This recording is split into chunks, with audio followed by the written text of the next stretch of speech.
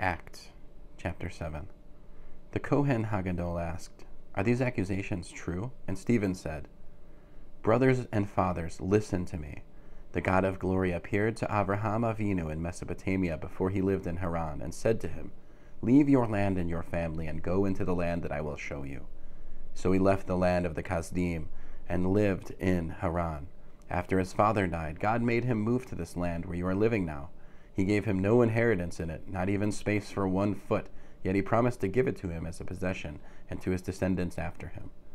Even though at the time he was childless, what God said to him was, 'Your descendants will be aliens in a foreign land where there will be slavery and oppressed for 400 years.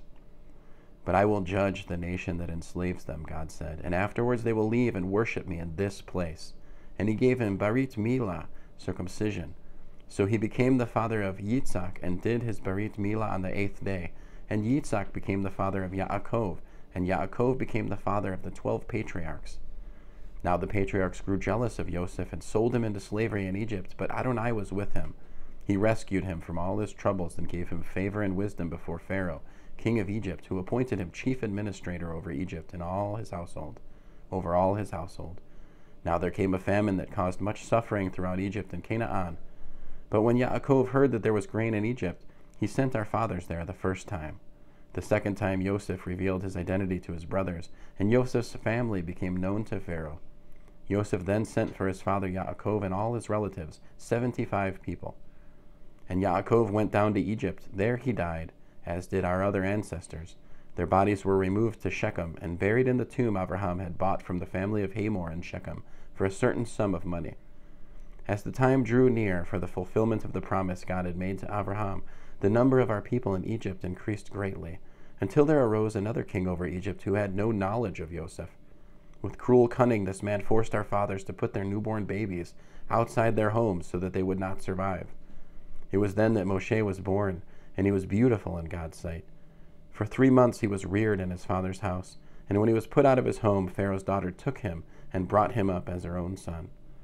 So Moshe was trained in all the wisdom of the Egyptians, and became both a powerful speaker and a man of action. But when he was 40 years old, the thought came to him to visit his brothers, the people of Israel.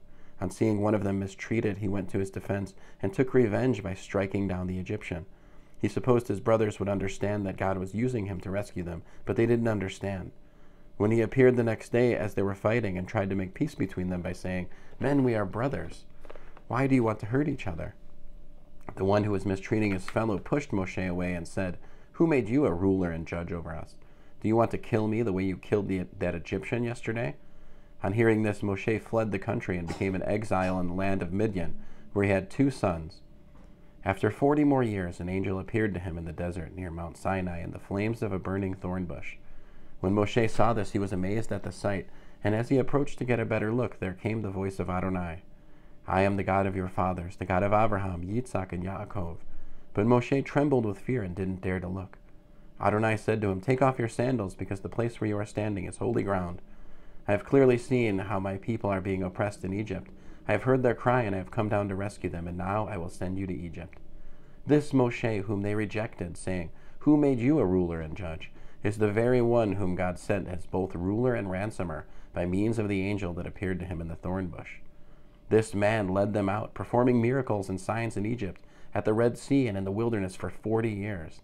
This is the Moshe who said to the people of Israel, 'God will raise up a prophet like me from among your brothers.' This is the man who was in the assembly in the wilderness, accompanied by the angel that had spoken to him at Mount Sinai and by our fathers, the man who was given living words to pass on to us. But our fathers did not want to obey him. On the contrary, they rejected him, and in their hearts turned to Egypt, saying to Aharon, 'Make us some gods to lead us, because this Moshe who led us out of Egypt, we don't know what has become of him.'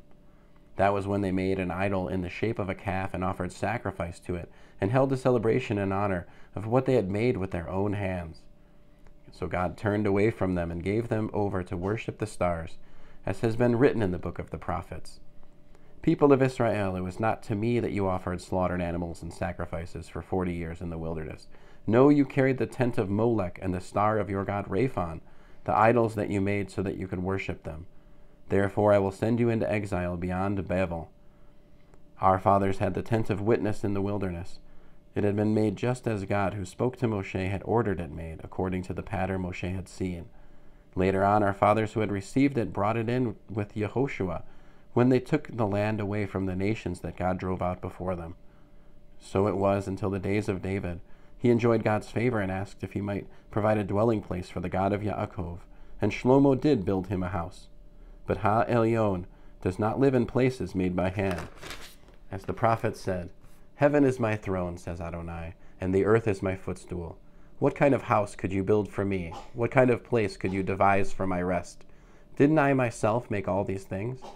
Stiff-necked people with uncircumcised hearts and ears, you continually oppose the Ruach HaKodesh. You do the same things your fathers did. Which of the prophets did your fathers not persecute? They killed those who told in advance about the coming of the Tzaddik, and now you have become his betrayers and murderers. You, who receive the Torah as having been delivered by angels, but do not keep it.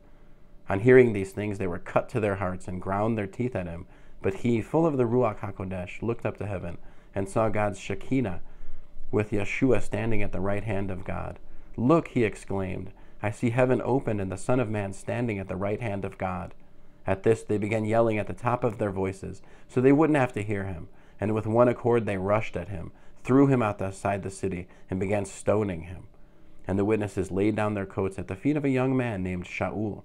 As they were stoning him, Stephen called out to God, "Lord Yeshua, receive my spirit."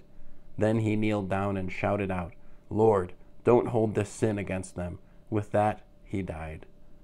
End of Acts, chapter 7.